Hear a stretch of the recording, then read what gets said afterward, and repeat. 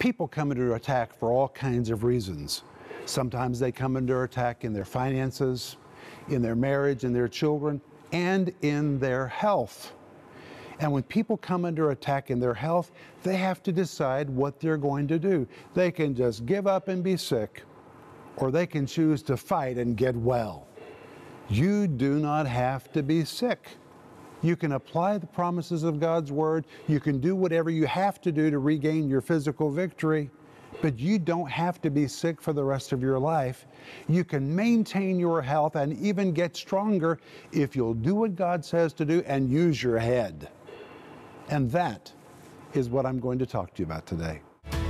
Stay tuned for a teaching you can trust, a message that will inspire, strengthen, and equip you with vital insights and understanding from the Word of God.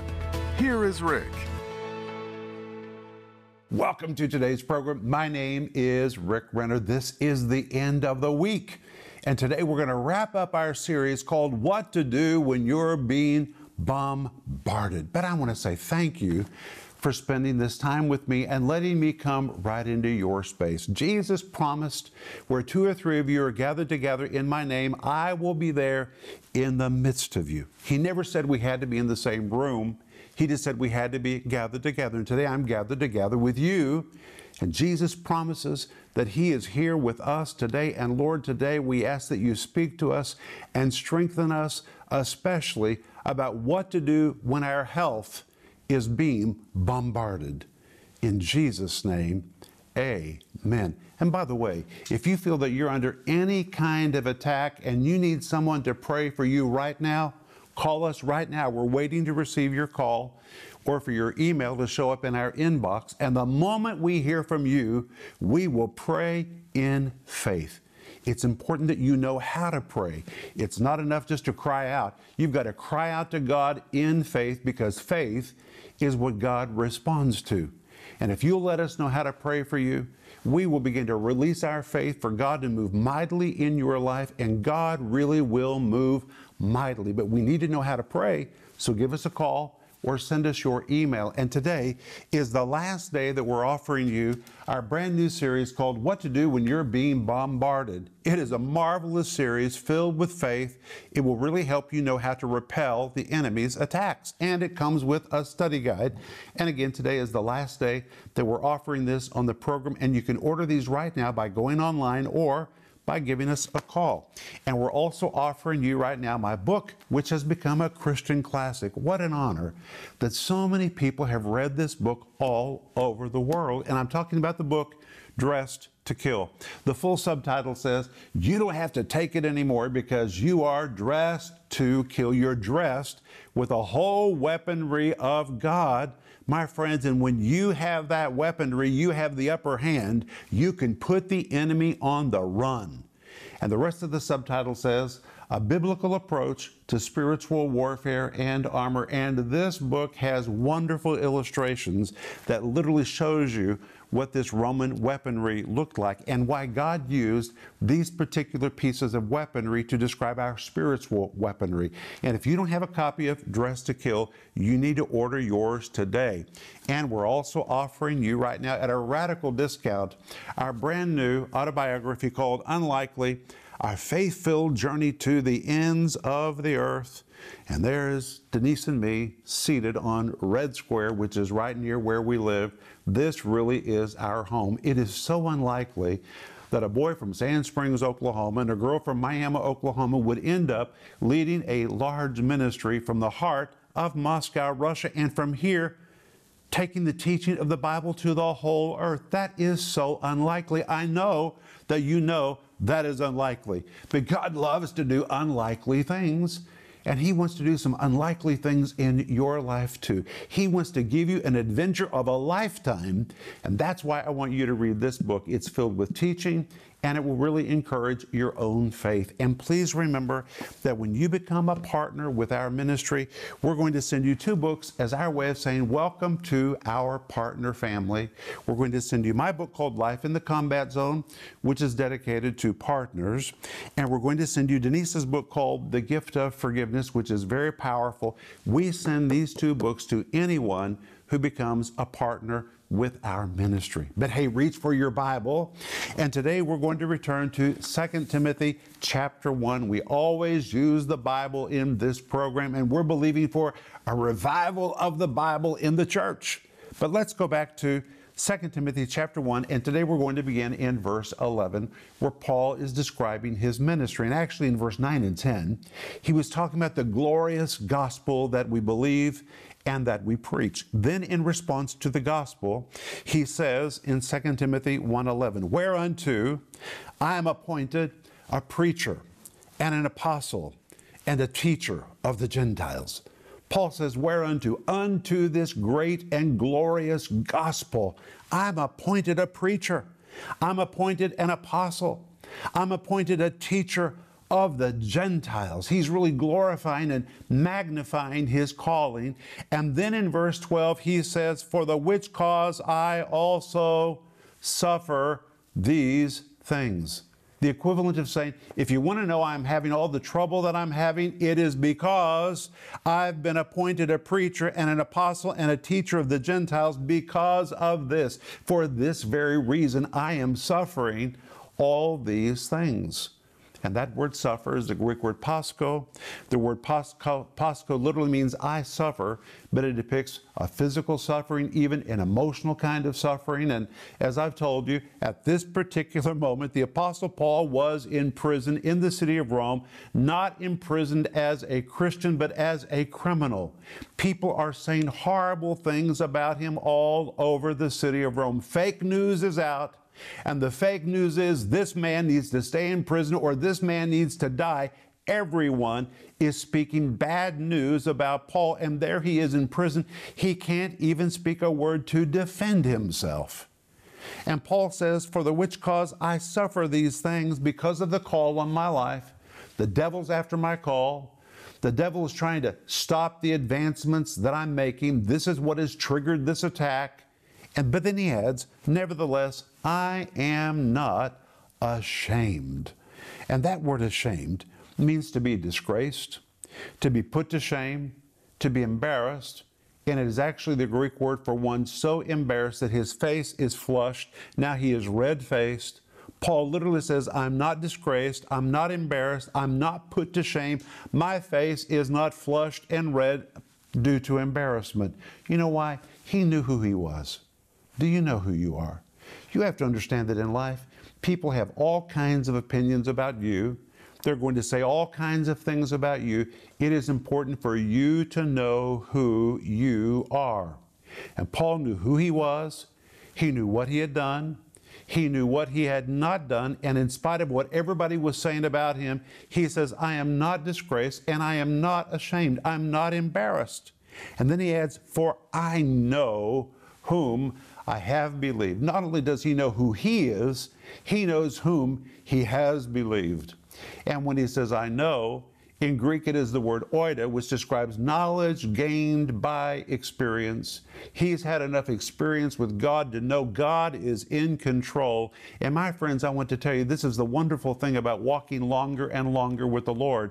You gain more and more and more experience with the Lord, and it gives you confidence about the one whom you have believed. And Paul says, I know whom I have believed. The word believed here really means the one that I have trusted. And I am persuaded that he's able to keep that which I've committed unto him against that day. And as I've told you, the word persuaded is the Greek word peitho. This is so powerful. And I'm going to read to you directly from my notes. This word peitho, here translated persuaded, is really the Greek word for persuasion, but it depicts one that is convinced, one that is coaxed. He's been coaxed into a certain way of thinking, one that is swayed from one opinion to the opinion held by another, a person coaxed from a particular conviction to embrace a new conviction, a persuasion that leads to conviction and belief, absolute confidence, convinced to the core, rock solid certainty. And the use of this word tells me Paul had to be coaxed. He had to be swayed from one thought to another thought. Well, think about it. There he is in prison. He cannot speak a word to defend himself. He is in a Roman prison. Most prisoners never left a Roman prison. And in fact, because most prisoners died in prison, they weren't even given food to eat because they were considered to be useless eaters. So now Paul is deep, deep, deep inside a Roman prison all by himself. And I'm certain he's tempted to have some really negative thoughts. But rather than give way to his own thoughts and just listen to himself, he begins to speak to himself. And I want to tell you again, there's a time when you need to quit listening to yourself and quit listening to all of your thoughts that are fear-filled, and you need to start speaking to yourself. And Paul has spoken to himself and spoken to himself and spoken to himself and talked himself into a position of faith. Your ears believe what they hear. And if you speak faith, you will believe what you hear. Faith comes by hearing, and hearing by the Word of God. And when you begin to speak faith and speak faith and speak faith and speak faith, your mind, your soul will grab hold of it. And Paul now has coaxed himself, he's persuaded himself to a point of faith until now it is rock solid. He's convinced to the core that God is able. The word able, the Greek word dunatos, which really depicts one that is powerful, one that possesses ability, one that is capable or competent. He says God has power, He's got strength, He's got ability, He's capable, He is competent to do what? To keep that which I have committed unto Him against that day. And the word keep is a translation of a form of the Greek word phulasso. Listen to this. The word phulasso again means to save, to protect, to preserve, or to guard. If we were to stop right there, Paul says, I am certain God is competent. He is able to save me, to protect me, to preserve me, to guard me. But there's more.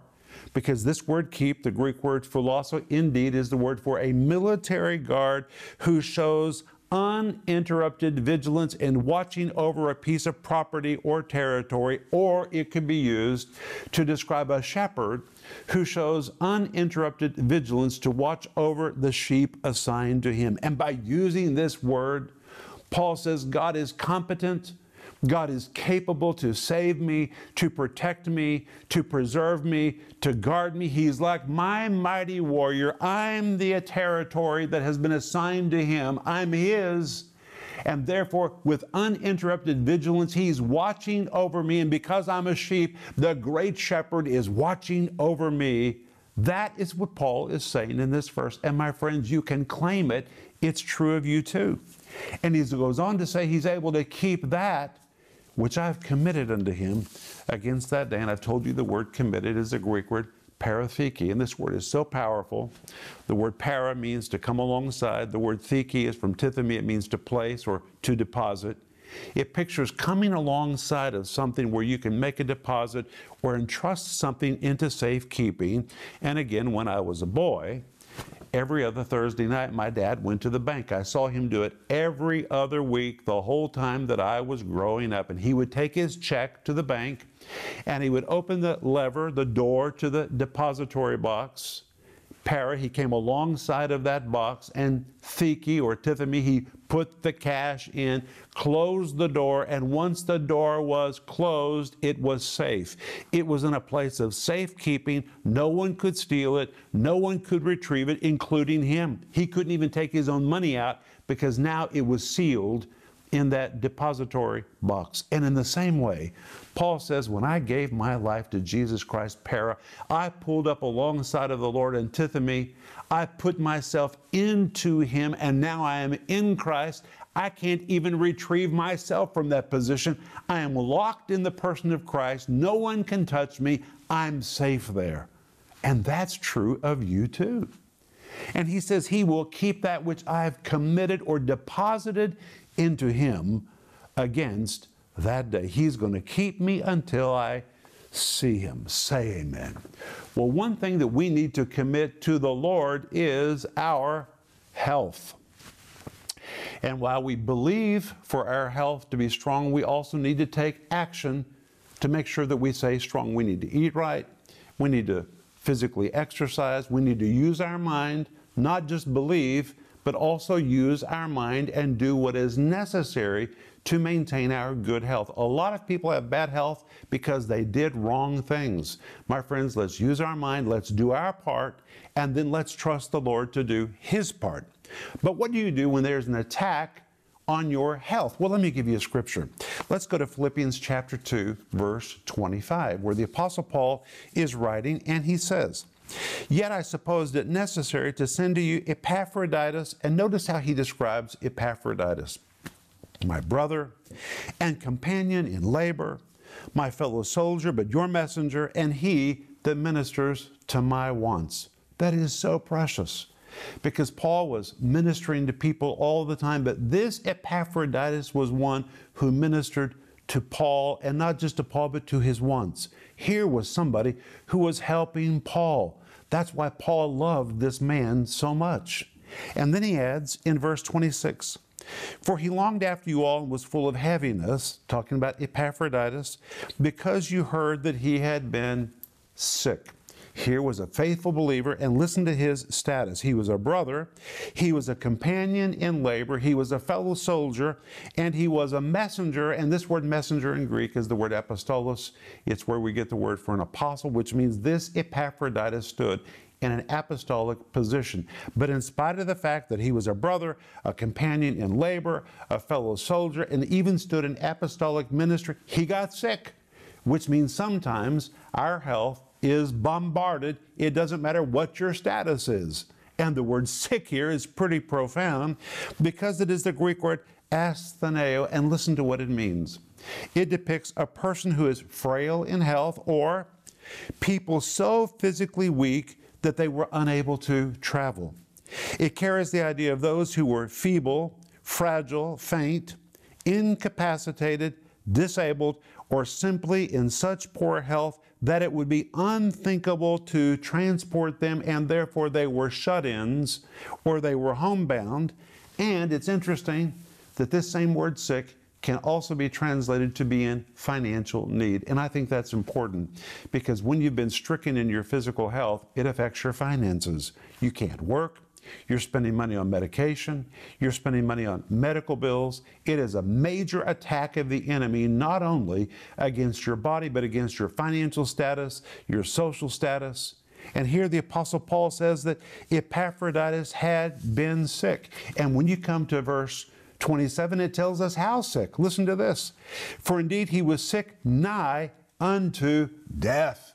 Look at those words, nigh unto, a compound word, the Greek word paraplesion, from the word para, which means alongside, and the Greek word plesion, which means to be like a neighbor or to live next door to someone. But when you put the two words together, it forms the word paraplesion. It means to live right next door to, or to live right alongside of, or in this particular case, Epaphroditus was so sick, he was living right near, Paul says, death.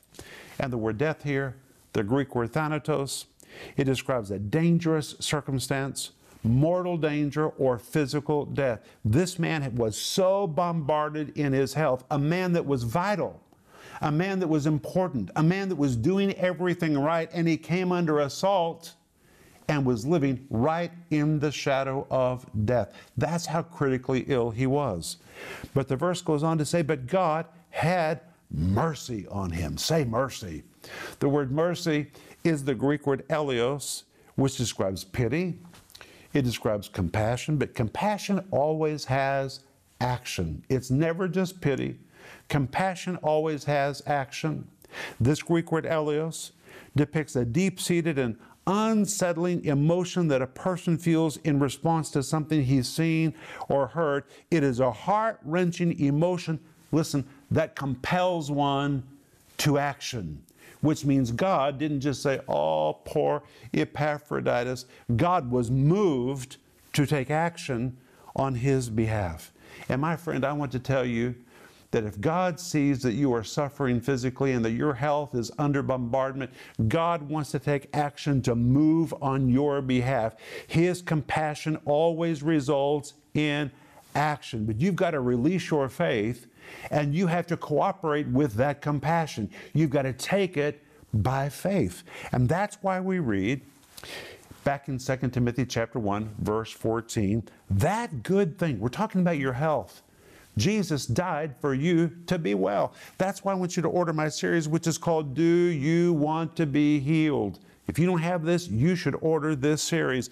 And there's another series I've done that is marvelous. It's 15 parts called The Miracles of Jesus Christ. If you listen to these two series, it will really build your faith and let you know that God wants to heal you. But this verse says, the good thing that was committed to thee. The word committed is again the Greek word paratheke. Just like you committed your life into Christ, there are things that God has committed to you and you are to keep them. It is our responsibility to use our faith to keep what belongs to us. And something that belongs to us is health, healing. It belongs to us. And we've got to keep it by the Holy Ghost that dwells in us. First of all, we need to understand that God doesn't want to leave us in our situation. He wants to release His compassion toward us. And my friend, if you're suffering in your health and you feel your health is being bombarded, I release the compassion of God to you right now. That compassion comes with action. God will release His delivering and healing power to you, and you've got to keep it by the Holy Ghost. The Holy Spirit is in you, and He will empower you to receive it, to maintain it, and to walk in it. Wow, this has been so good. But we're out of time. I'll be back in just a moment, and I want to pray for you. What triggers a spiritual attack against your life? I'm talking about difficult moments when it seems like some area of your life has come under a full assault from the enemy. But what exactly triggers these spiritual attacks? And what exactly can you do to repel them with the power of God? In this practical and helpful 5-part series, What to Do When You're Being Bombarded, Rick Renner will give you the needed weapons and strategies for repelling every attack.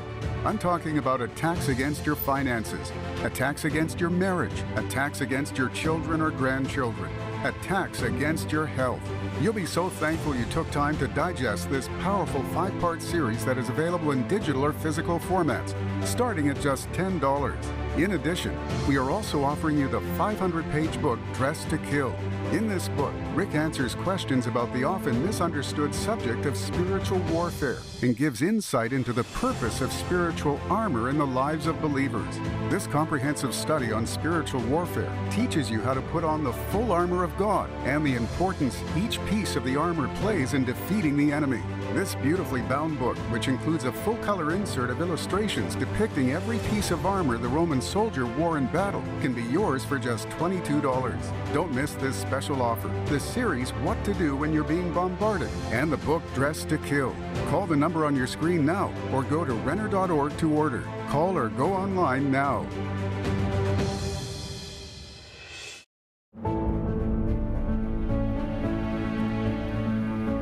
This is Rick Renner, and I'm here on the side of our new studio with Mr. Joel Renner. It is so good to be with you. Joel, it was exciting what happened here yesterday. It really is. They poured so much concrete. They poured this entire slab yesterday from morning to evening, and on this slab, Joel, we're going to begin constructing our new studio. In fact, the walls are going to go up in just a few weeks, and we're able to do it because of our giving team that's giving of their finances to help us do that.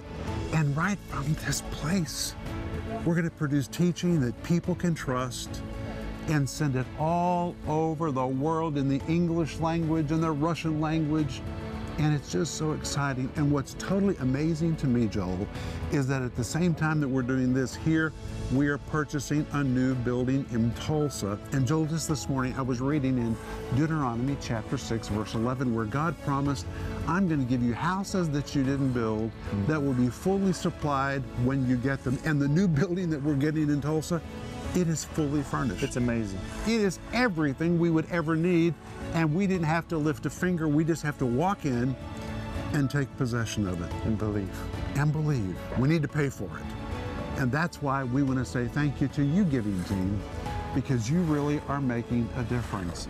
And here in Moscow and in Tulsa and around the world, our ministry is literally bursting at the seams. People reaching out to us, calling us, writing to us, asking us for materials.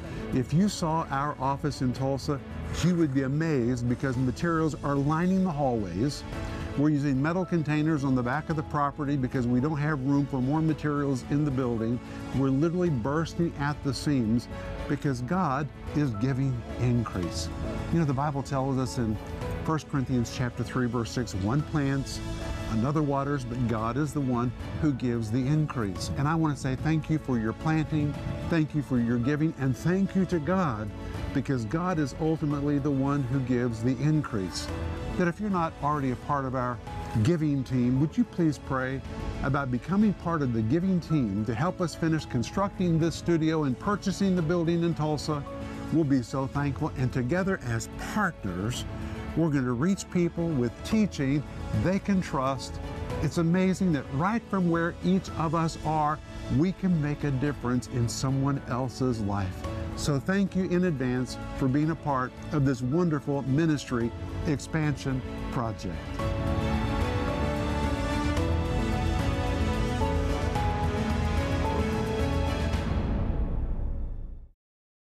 Today we've been talking about what to do when your health is under a bombardment.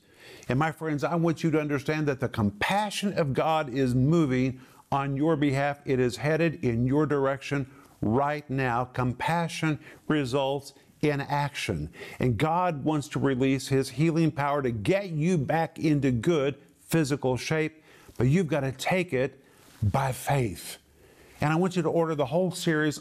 This series has been so rich, and today is the last day that we're offering it on the program.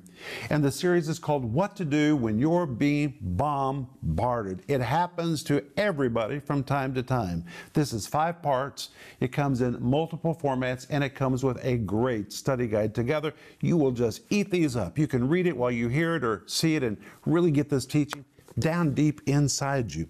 And we're also offering you right now my book, which is called Dressed to Kill. The full title, You Don't Have to Take It Anymore Because You Are Dressed to Kill.